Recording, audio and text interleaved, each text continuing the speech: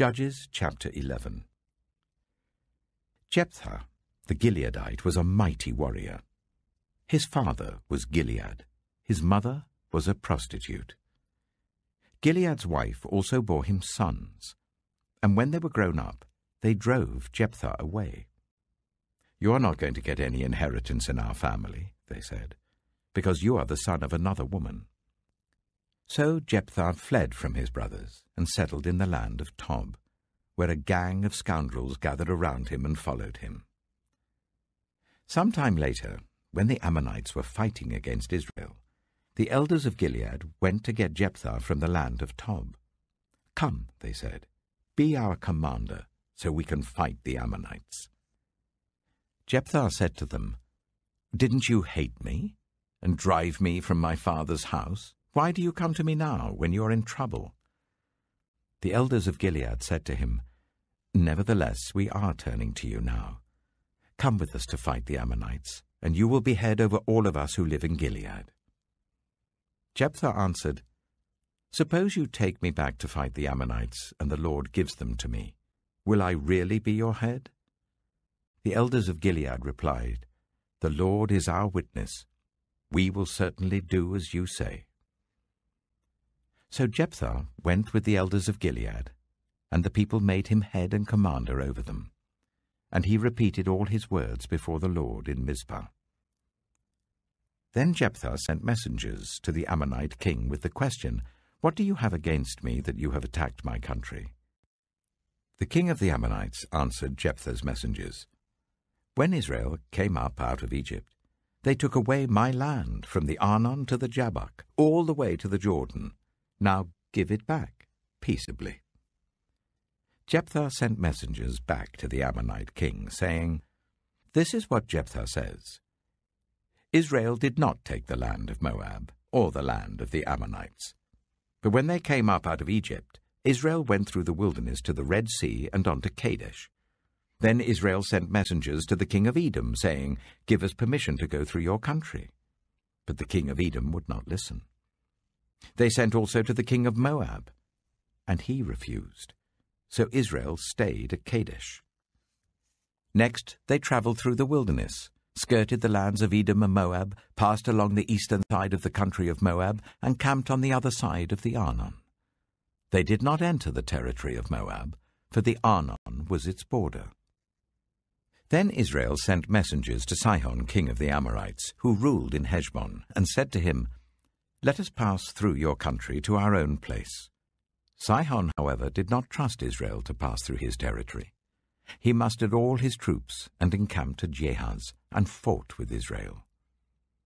Then the Lord, the God of Israel, gave Sihon and his whole army into Israel's hand, and they defeated them. Israel took over all the land of the Amorites who lived in that country, capturing all of it from the Arnon to the Jabbok and from the desert to the Jordan. Now since the Lord, the God of Israel, has driven the Amorites out before his people, Israel, what right have you to take it over? Will you not take what your god, Chemosh, gives you? Likewise, whatever the Lord our God has given us, we will possess. Are you any better than Balak, son of Zippor, king of Moab? Did he ever quarrel with Israel or fight with them? For 300 years Israel occupied Heshbon, Aroer, the surrounding settlements, and all the towns along the Arnon. Why didn't you retake them during that time? I have not wronged you, but you are doing me wrong by waging war against me. Let the Lord, the judge, decide the dispute this day between the Israelites and the Ammonites." The king of Ammon, however, paid no attention to the message Jephthah sent him. Then the Spirit of the Lord came on Jephthah. He crossed Gilead and Manasseh, passed through Mizpah of Gilead, and from there he advanced against the Ammonites.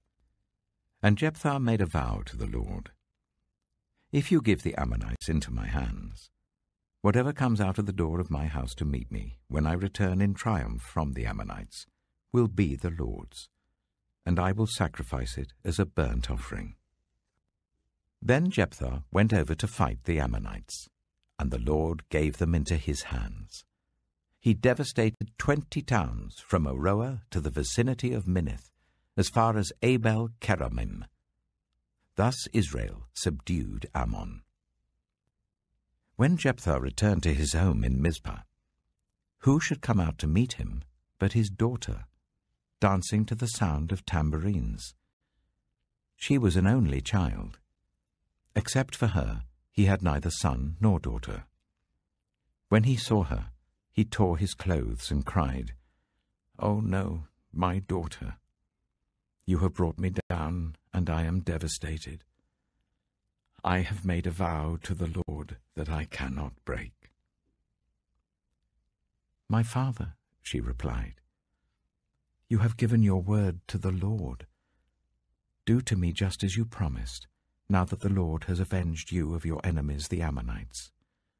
But grant me this one request," she said. "Give me 2 months to roam the hills and weep with my friends, because I will never marry." "You may go," he said. And he let her go for 2 months. She and her friends went into the hills and wept because she would never marry. After the 2 months, she returned to her father, and he did to her as he had vowed. And she was a virgin. From this comes the Israelite tradition that each year the young women of Israel go out for 4 days to commemorate the daughter of Jephthah the Gileadite. Judges chapter 12. The Ephraimite forces were called out, and they crossed over to Zaphon. They said to Jephthah, "Why did you go to fight the Ammonites without calling us to go with you? We're going to burn down your house over your head." Jephthah answered, "I and my people were engaged in a great struggle with the Ammonites, and although I called, you didn't save me out of their hands. When I saw that you wouldn't help, I took my life in my hands and crossed over to fight the Ammonites, and the Lord gave me victory over them. Now why have you come up today to fight me?" Jephthah then called together the men of Gilead and fought against Ephraim. The Gileadites struck them down because the Ephraimites had said, "You Gileadites are renegades from Ephraim and Manasseh." The Gileadites captured the fords of the Jordan leading to Ephraim. And whenever a survivor of Ephraim said, "Let me cross over," the men of Gilead asked him, "Are you an Ephraimite?" If he replied no, they said, "All right, say Shibboleth." If he said Sibboleth, because he could not pronounce the word correctly, they seized him and killed him at the fords of the Jordan. 42,000 Ephraimites were killed at that time. Jephthah led Israel for 6 years. Then Jephthah the Gileadite died and was buried in a town in Gilead. After him, Ibzan of Bethlehem led Israel. He had 30 sons and 30 daughters. He gave his daughters away in marriage to those outside his clan, and for his sons he brought in 30 young women as wives from outside his clan. Ibzan led Israel for 7 years. Then Ibzan died and was buried in Bethlehem. After him, Elon the Zebulunite led Israel for 10 years. Then Elon died and was buried in Ajalon, in the land of Zebulun. After him, Abdon, son of Hillel, from Pirathon, led Israel. He had 40 sons and 30 grandsons who rode on 70 donkeys. He led Israel for 8 years. Then Abdon, son of Hillel, died and was buried at Pirathon in Ephraim, in the hill country of the Amalekites. Psalm 88. Lord, you are the God who saves me. Day and night I cry out to you. May my prayer come before you. Turn your ear to my cry. I am overwhelmed with troubles, and my life draws near to death. I am counted among those who go down to the pit. I am like one without strength. I am set apart with the dead, like the slain who lie in the grave, whom you remember no more, who are cut off from your care. You have put me in the lowest pit, in the darkest depths. Your wrath lies heavily on me. You have overwhelmed me with all your waves. You have taken from me my closest friends, and have made me repulsive to them. I am confined and cannot escape. My eyes are dim with grief. I call to you, Lord, every day. I spread out my hands to you. Do you show your wonders to the dead? Do their spirits rise up and praise you? Is your love declared in the grave, your faithfulness in destruction? Are your wonders known in the place of darkness, or your righteous deeds in the land of oblivion? But I cry to you for help, Lord. In the morning my prayer comes before you. Why, Lord, do you reject me and hide your face from me? From my youth I have suffered and been close to death. I have borne your terrors and am in despair. Your wrath has swept over me. Your terrors have destroyed me. All day long they surround me like a flood. They have completely engulfed me. You have taken from me friend and neighbor. Darkness is my closest friend. Proverbs chapter 26. Like snow in summer or rain in harvest, honor is not fitting for a fool. Like a fluttering sparrow or a darting swallow, an undeserved curse does not come to rest.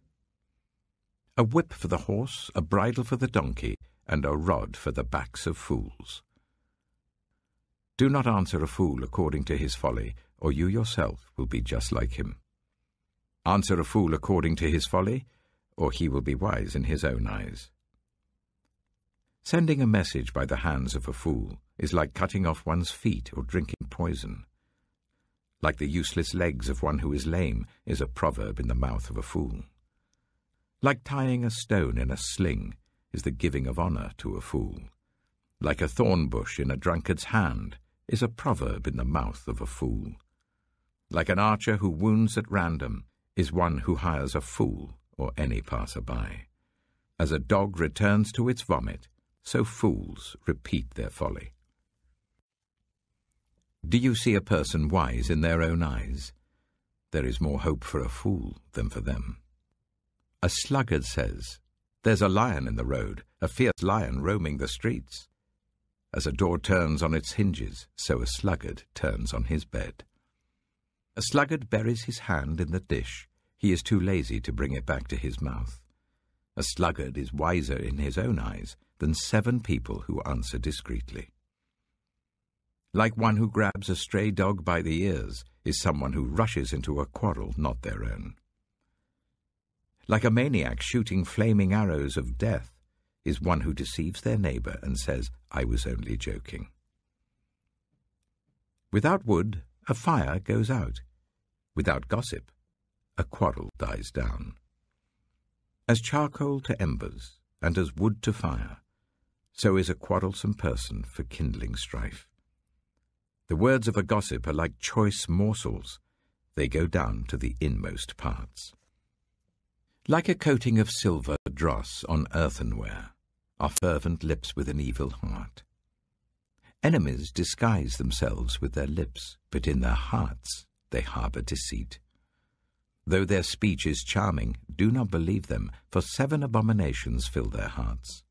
Their malice may be concealed by deception, but their wickedness will be exposed in the assembly. Whoever digs a pit will fall into it. If someone rolls a stone, it will roll back on them. A lying tongue hates those it hurts, and a flattering mouth works ruin.